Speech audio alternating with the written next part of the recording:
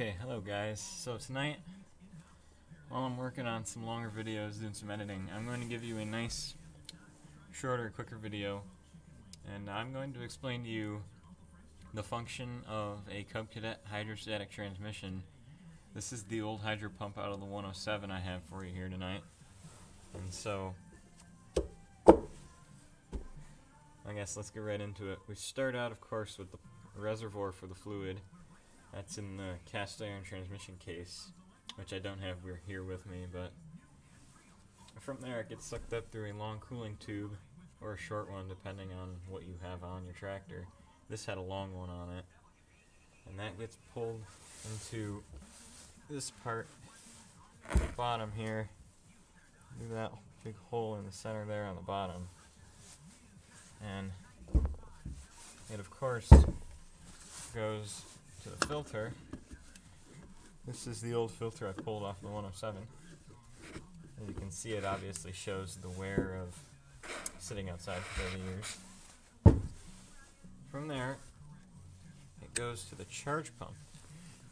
And this is the charge pump. It's a 6-tooth gear, and the outer gear is 7. And that creates that gap, and that pumps the oil up to the main drive assembly.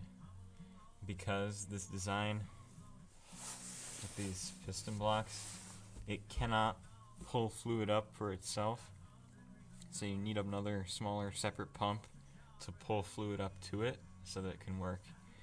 And if this were a later what's called a ported hydro pump, this would also run, say, a hydraulic lift, and there would be a couple of ports here in these two spots up here, but of course this is too old for that, so it does not have them. And the charge pump, it's only supposed to be mounted in one way, otherwise it will not work with the counterclockwise rotation that it receives from the engine. However, if you mount it the other way, you can get it to work by spinning it clockwise instead of counterclockwise, but that means you're not running the stock engine, and generally it's best to keep the Kohler engine because the Kohler engine is pretty darn good. So from there, it runs to the pump, the main pump, and this is the main pump cylinder block, and there are 9 pistons in there each, and what these do is they ride in this case in here, of course through the shaft that I don't have installed, but they sit in there, and they are on a movable, what is called a swash plate, which changes the angle of them in there, and that's what does your forward and reverse. So this is forward, reverse, forward, reverse. So it's set up that it moves further forward than it does reverse. And from there, it passes through the relief valves. 2 valves. There are 1 for forward and 1 for reverse.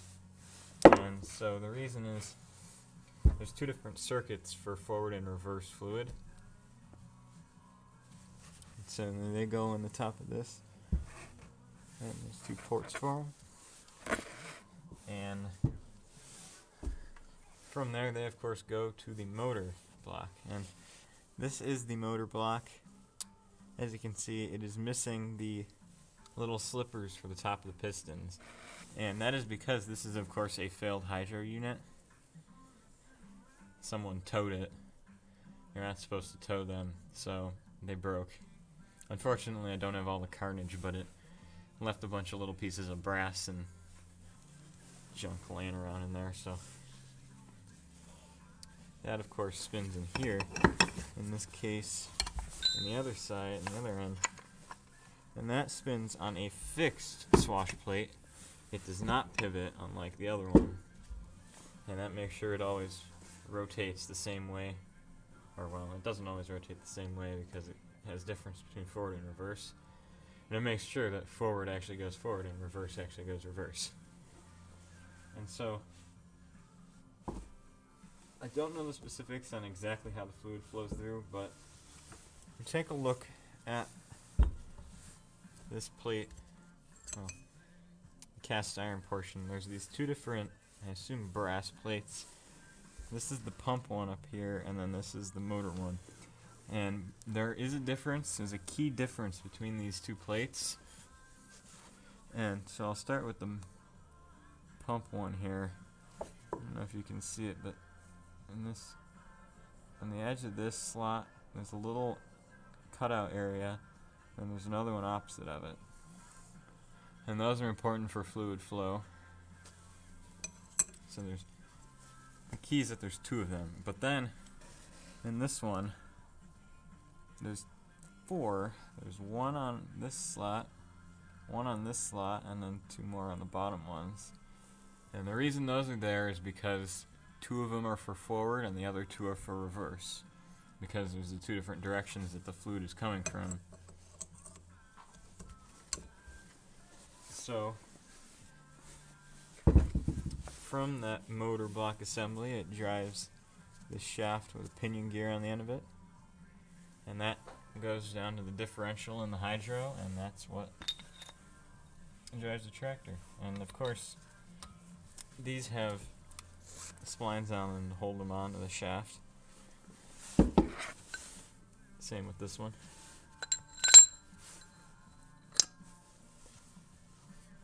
And yeah, the important thing that you're going to want to note with these is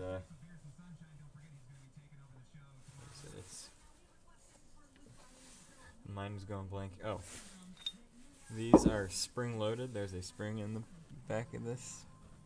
There's a spring, so that keeps pressure on the whole assembly when it's all bolted together. So when you unbolt it, this part actually pops up from the other part because the spring's under there releasing tension. And so those are important. You gotta make sure there's tension on those.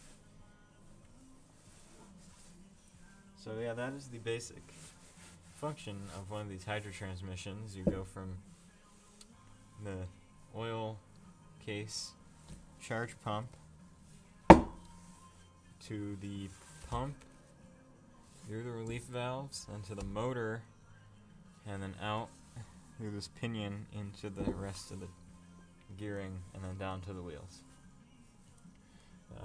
Something really important you're going to want to note: I did not follow this because this is of course a failed hydro. I have no reason to, but if you're rebuilding one of these, you want to make sure you are absolutely as clean as you possibly can be.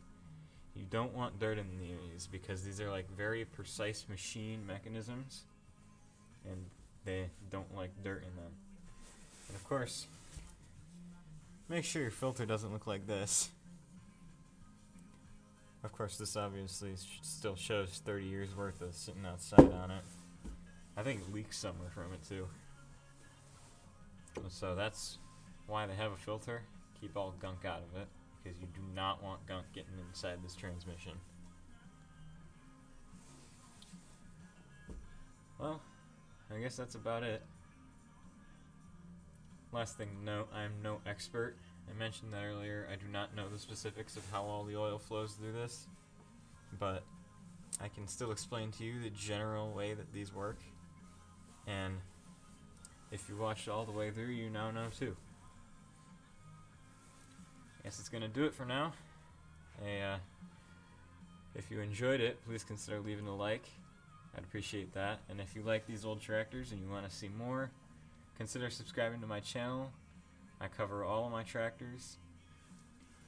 And I'm working on a couple more videos for you coming soon, so stay tuned for those. So until next time, I'll see you guys around.